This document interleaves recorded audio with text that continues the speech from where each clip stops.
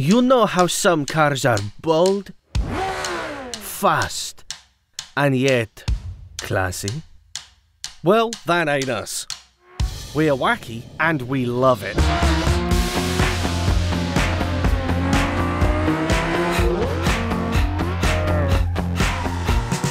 We don't care how you customize your car. It's your car, wraps included. It's also hard to look any worse. We don't have a good reputation. But on the upside, we're not the supercar brand that gets slapped around by tuners. We bite back. We may be the product of throwing a magnet into a cesspool of VW parts, but are you really driving a supercar if your pistons aren't in double digits? We went from making tractors to supercars. That's a glow up and a half. I mean, sure, we don't really have racing prowess. Our cars always looked better than they handled, but that didn't stop us from being known by everyone. Why would you spend money on ads when you have rappers and YouTubers doing it for free? KSI made a damn song about his Lambo, which he later crashed. Yeah, that sounds about right. Our logo is a bull.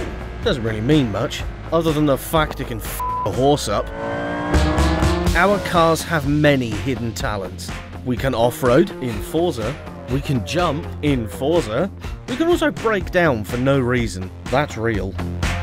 But sadly, you can't use this as a bonfire, unlike some other cars.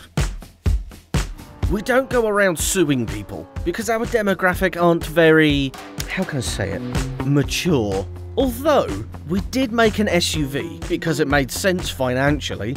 I mean, it looks like a Chinese Kia, but hey, we sold a lot. By the way, we always thought Whistling Diesel would be the one to destroy a Lambo, not some unbeknownst Russian dude. Could have been a bit more creative.